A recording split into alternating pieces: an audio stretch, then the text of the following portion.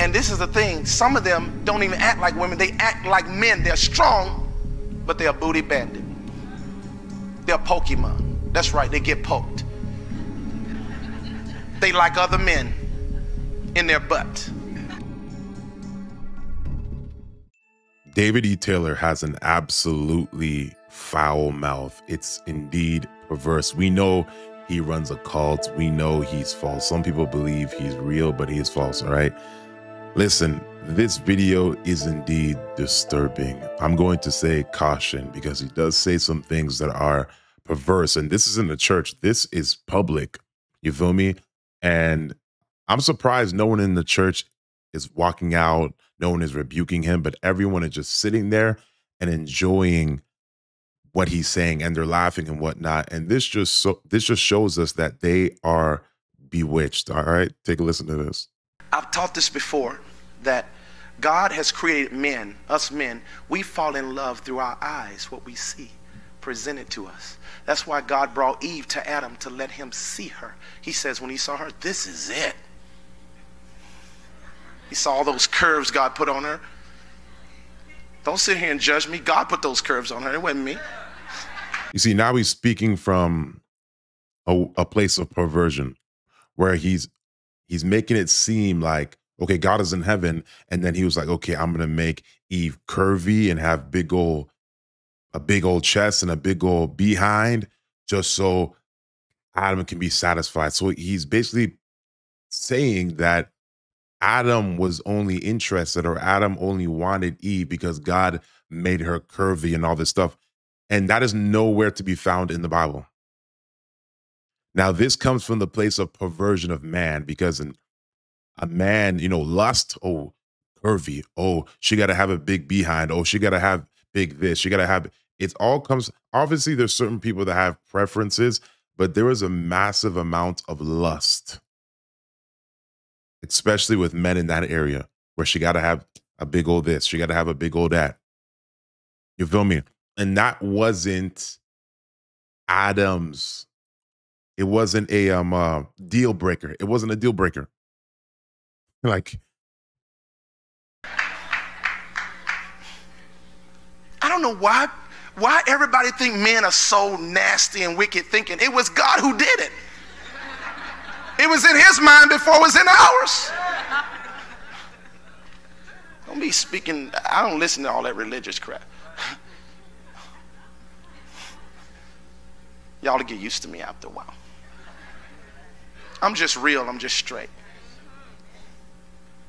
Can you imagine? It wasn't Adam who decided to make a woman and put breasts, hips, none of that on her. It was God who did all that and knew what he was going to do when he did it, and knew Adam wouldn't like it. But religious people, oh, cover up your dirty pillows. That is not religious. That is called modesty. Okay, women should cover up. Men should dress modestly as well, but women should indeed cover up those pillows, because whatever is under that shirt should only be seen by you and your husband. That is it, especially in the church. It's not religious to tell a woman to be modest and say cover up. The Bible even says in 1 Timothy chapter 2, verse 9, likewise also that women should adorn themselves in respectable apparel with modesty and self-control. So don't come out here just flashing and showing it off and whatnot.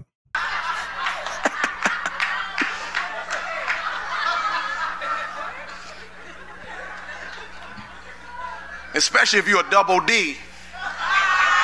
Put a paper bag over those dirty pillows. No, I don't think I should have a paper bag over them like that.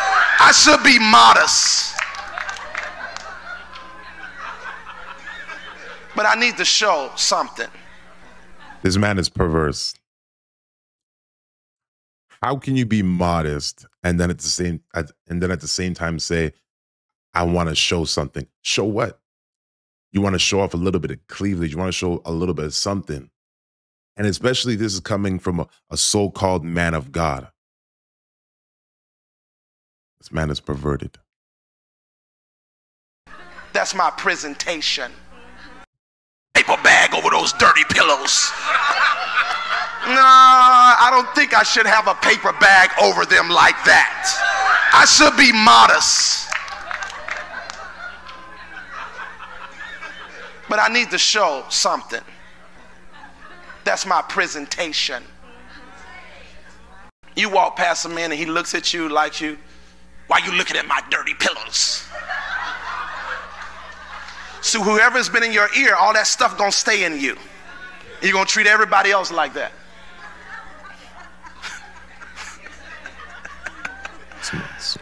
I know I'm a mess. I'm just gonna keep doing it too.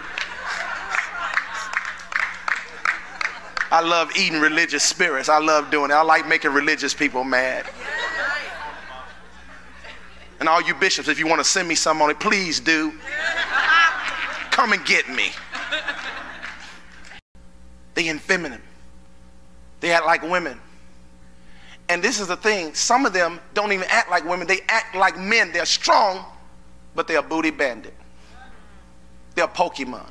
That's right. They get poked. They like other men in their butt.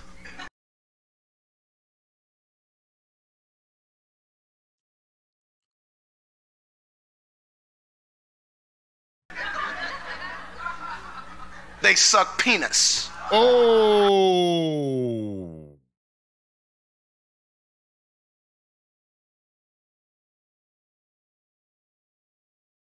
In the church.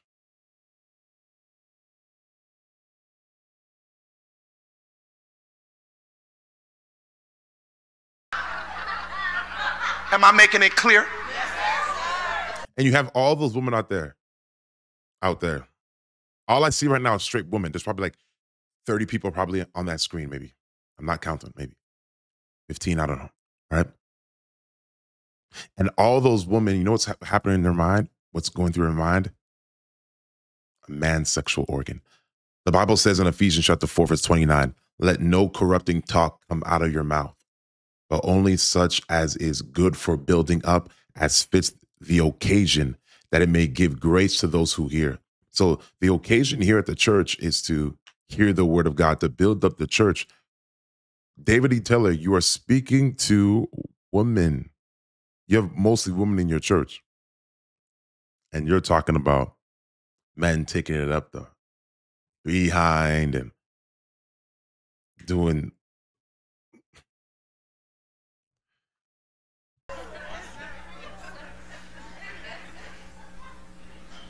You shouldn't ever want to be with a man who sucks another man's penis.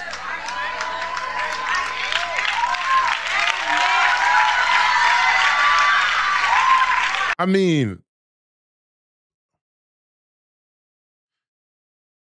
woman, I'm talking about the women that are listening to you right now. Obviously, if you call yourself a Christian, obviously you don't want to get into a relationship with a man that is, LGBTQ plus.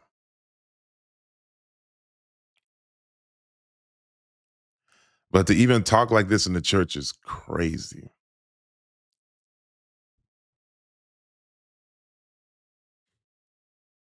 Sound like we got some real women in this house.